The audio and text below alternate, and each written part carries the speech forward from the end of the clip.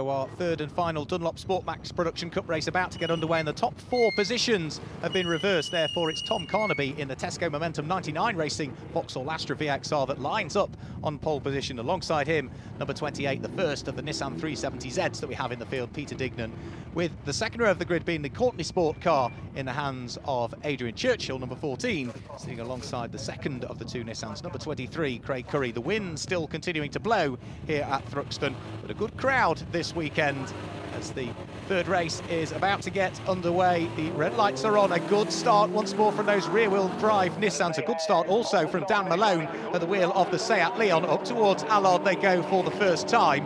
And as they turn in towards the right-hander, it's Tom Carnaby that's in the lead of the race. We right on board with Gareth Downing in the BMW 1 Series diesel. Claimed class honours in race 2. He's second in the early stages of this one in Class B. As up towards the complex for the first time they come. And Adrian Churchill has made it through. He's gained a position. He's now going for the lead of the race. It's a Vauxhall Astra 1-2. Then the two Nissans that sit there in third and fourth positions respectively, with Rick Kerry completing the top five. Dan Malone there in sixth place ahead of our camera car. They head out of Seagrave and up towards Noble with, by the look of things, problems there for Ryan Bensley. He's had a torrid weekend, the Dunlop Race Academy winner, as Adrian Churchill now looking to try and steal the lead of the race away from Tom Carnaby, if at all he can.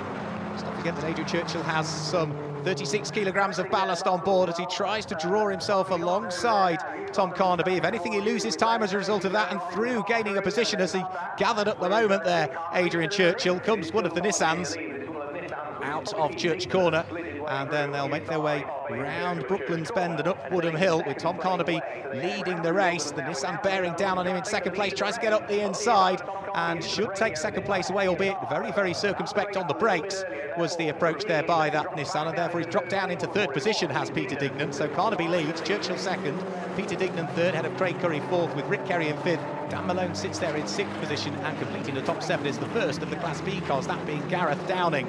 There is the battle for second, third and fourth position in Class B, with the Renault Megane of Jordan Witt heading the Mini Cooper. As the race leaders make their way up towards the complex once more, the two Astras starting to battle for the lead of the race, with Churchill trying around the outside at the first section of the complex, gives him the inside line for the second section, has to get on the brakes however, because quite rightly so, Tom Carnaby turns in and takes the line, so Carnaby still leads. Second place is still the Courtney Sport car in the hands of the 2010 champion. He was crowned the champion this weekend, that being Adrian Churchill. He's very used to winning championships, is Adrian Churchill. Again, he's going for the lead of the race. Again, Tom Carnaby chops across the nose as they come round through Goodwood and up towards Village, but this time Churchill's got a good run as they head round through Village on towards Church Corner. Churchill is going to grasp the lead of the race. Tom Carnaby has a little bit of contact, I think, there as well, and through past both of them goes the Nissan. So Peter Dignan manages to take the lead of the race. Now Churchill is trying to re-attack once more, sitting in the slipstream as they come round through Brooklands. You can see how close it is between the top five. Dignan leads, Churchill's there in second, Craig Curry in third position in the second of the two Nissans, comes charging up the inside, avoids contact with Churchill, instead makes contact with his teammate, who spins. There's further contact there with Tom Carnaby as well. Both cars off in the barriers, and poor old Peter Dignan and Tom Carnaby were both very much the innocent party. Craig Curry, who came barrelling up the inside of both, has continued. He sits there in second place, so it's Churchill that leads. Craig Curry in second place, and Rick Kerry is there in third place. Tom Carnaby out of the car, he's absolutely fine, but the car's not in the safest of places, right on the head-on on the exit of the club chicane.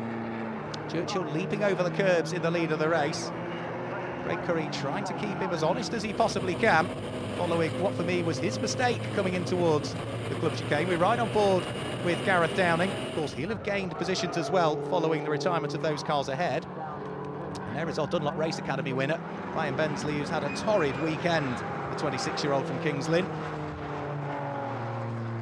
Craig Curry continues round in second place, not as close to the Vauxhall Astra as he was previously. The safety car, by the look of things, is being readied as well because of the position at which these two cars have come to rest. The Nissan of Peter Dignan, the Vauxhall Astra of Tom Carnaby, as out onto the circuit once more goes our Mini Clubman safety car, allowing the marshals to pull these cars into the infield and into substantially safer positions than where they currently reside.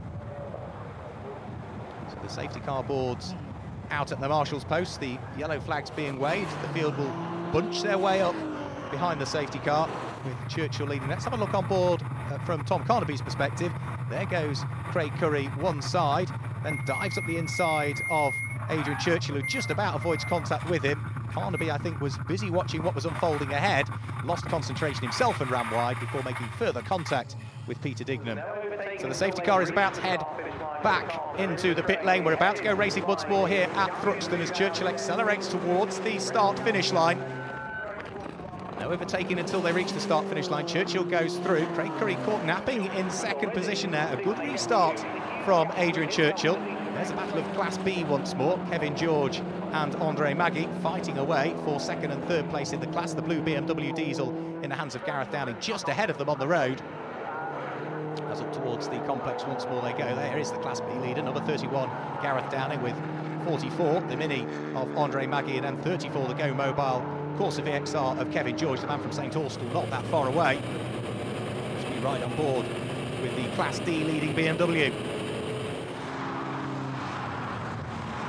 Gareth Downing has certainly got to watch his mirrors. Of course, he had managed to open up a subtle advantage in the lead of Class B. Class B for those cars with between 130 and 160 brake horsepower per tonne. And you can see the rain really coming down now. It had been just drizzling very lightly. It is now a real rain cloud that has descended on Thruxton as Kevin George is trying to squeeze his way in the Corsa up the inside of Andre Maggi's Mini. That would give him second in class if he can make it stick. Up towards Church they go. We saw them make contact earlier on in the weekend, but this time a clean pass made by Kevin George. Up to second in the class he comes. The BMW still leading the class. As they come up Woodham Hill, there is Kevin George in his newly acquired second place in class, with Andre Maggi third in class in the Mini, and then Jordan Witt in the Renault Megane sitting there fourth in class. Class B very close indeed. Through the club chicane they go, over the start-finish line once more, with Kevin George pressing the BMW for the lead of the class. Through the right-hander they go. And for the moment, Gareth Downing looking as though the BMW is struggling a little bit more in these subtly damper conditions. He's still in the lead of the class, but has a very, very slender margin between himself and not just the Corsa behind, but also the Mini of Andre Maggi and then the Renault Megane Sport of Jordan Witt. Right on board with Gareth Downing once more. You can see the windscreen wipers now on the BMW as Kevin George sits there in second place, in danger of losing second place in the class if he's not careful. Gareth Downing still manages to hang on to the lead of the class. It's the BMW diesel, of course, rear-wheel drive as well, that is still excelling currently. Kevin George using all of the curbs right out on the fast reaches of the circuit, round through Village and up towards Church. And it's still that BMW diesel of Gareth Downing, the Matt James Racing prepared car. Former Ford Fiesta racer Gareth Downing, who claimed the class victory earlier on today, and he's really going to have to fight if he wants his second class victory of the weekend, because Kevin George is coming back at him. Up Woodham Hill they'll come. You can see the rain getting ever heavier on the windscreen of Gareth Downing, with Kevin George trying to draw himself alongside at the wheel of the Vauxhall Corsa. Onto the brakes through the right, left and right flicks at the club chicane they will come. You can see that Jordan Witt now in the orange Renault Megane has made it through to third in the respective class, with Andre Maggi having slipped a position as Kevin George gets a very good run coming out of the club chicane. Surely that will give him the inside line for Allard and potentially the lead of Class B as they turn through the right-hander. Kevin George this time, the Corsa VXR leads the class. Gareth Downing now down into second in the class and sixth position overall in the race. With still cars queuing up so as to gain further positions on him if at all they can. Campbell up towards the left-hander at Cobb, then on towards the right-hander at Seagrave that completes the complex here at Thruxton. Then they'll head out and up to the left-hander at Noble Corner, with Gareth Downing having to watch his mirrors. He's got the Renault Megane of Jordan Witt trying to get himself alongside. Here is the battle for the lead of the race once more, with Craig Curry under a host of pressure from Adrian Churchill as they come in towards the club chicane once more. You can see the rear end of the Nissan trying to break away in these trickier conditions. Here's the battle also for what is third and fourth place. A good fight it is between Rick Kerry in the BMW and the Seat Leon of Dan Malone, with the lead battle still continuing. Here's the fight for second and third in Class B. Jordan Witt breaks very late indeed for the club chicane. All over the curbs he goes. That drops him down a position and almost into the clutches of the Mini Cooper S in the hands of Andre Maggi. But it is still Kevin George that leads the class from that blue BMW of Gareth Downing, then the orange Renault Megane Sport of Jordan Witt and the Mini Cooper of Andre Maggi. They're still not separated by a huge chunk, second, third and fourth in Class B. And neither are the race leaders overall, because Adrian Churchill is really applying the pressure to Craig Currie as they come through Noble up towards Goodwood and then on towards Village. And the Courtney Sport car in the hands of the 44-year-old from Buckingham is certainly wanting to try and take the lead of the race. Adrian Churchill, who's won championships not just in the Sport Maxx Cup, for which he was crowned earlier on, but also in Honda CRX, in Rover Turbos, in Super Coupes and Vectra V6s, is looking to try and take the championship in the best possible fashion with a further victory here at Thruxton. He's in the slipstream of the Nissan, jinks out as they head round through Brooklands. It will give him the inside line when they come up Woodham Hill and in towards the braking area for the club chicane. Very late on the brakes is Craig Currie in the lead of the race. Churchill staying as close as he possibly can as they complete this lap. And you can see just how tight the battle is behind, with, again, Rick Kerry braking very late indeed in his BMW. He is going to shortcut the chicane, leaps over the curbs, and Churchill has taken the lead. Whilst all of that has been going on, the Astra has made it through.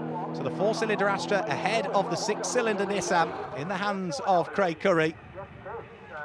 So the garage proprietor from Buckingham has made it through. Number 14, that red Courtney Sport prepared Vauxhall Astra VXR, despite the fact that Craig Currie is coming back at him. There's almost contact between the two of them.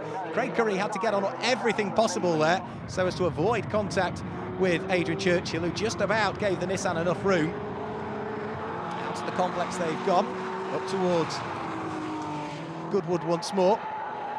Here is the fight that's still going on in Class B, with Gareth Downing and then the Mini of Andre Maggi fighting away. Let's have a look at the replay of how Adrian Churchill managed to grasp the lead of the race up the inside at Allard Corner. A good run out of the club chicane from Adrian Churchill brought him the lead of the race as they come up towards the complex for the final time. Is it going to be a second victory of the weekend for Adrian Churchill? Is it going to be a second victory of the weekend for Craig Currie? Through the club chicane they go, over the start-finish line. It is going to be a second victory of the weekend for the 2010 champion.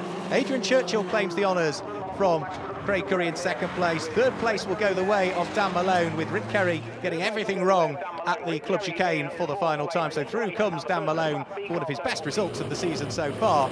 Gareth Downing also looking as though he's going to again finish on the podium in Class B, but it will be Kevin George ultimately in the Corsa that will claim the honours for the less powerful cars. So Adrian Churchill takes his second victory of the weekend from Craig Currie in second, and Dan Malone who completes the podium. Well, let's hear from our 2010 champion and the race winner, Adrian Churchill. That looked like a hard-fought battle there with the Nissan, and changeable conditions as well. Yeah, that was the trouble, really. You know, there was a bit of silly driving early on that we managed to avoid, and then the rain came down, but it was strange because it wasn't all over the circuit. You know, on certain parts of the circuit it was raining hard on the screen, and it was a job to judge the grip, and I didn't want to do anything silly and throw it away, you know, when there's no need. So, you know, Craig probably got the run on me, but I let him through and just followed and, you know, just watched where I was quicker and, you know, timed it just right. So Dan, chuffed to bits to get back on the podium. It's been a long, hard struggle in that set. Yeah, I've waited all year really. I've had a few incidents, a few rolls and a few crashes, but I just wanted that just one podium, third or first. I didn't care really, but I've got it today at Thruxton, which is pretty quick, and it was pretty wet out there, so I'm chuffed to bits. I'm over the moon. I'm loving it. A great way to finish the season. Yeah, definitely. Hopefully next year I'll be committed again and do some winter testing. Hopefully it's a number 3-2 on every weekend, not just to hopefully get the 3 at the end of the season, but we'll see how I get on. So the overall championship points for Class A mean that Adrian Churchill has claimed the championship by a sizable margin from Brian Bensley, who's there in second, and Craig Currie completes the top 3. We can also see our Class B winning driver on the top of the podium, Kevin George. So as for the overall championship points in Class B, it goes the way of Jordan Witt from Andre Maggi and Kevin George. Join us again in a few moments' time.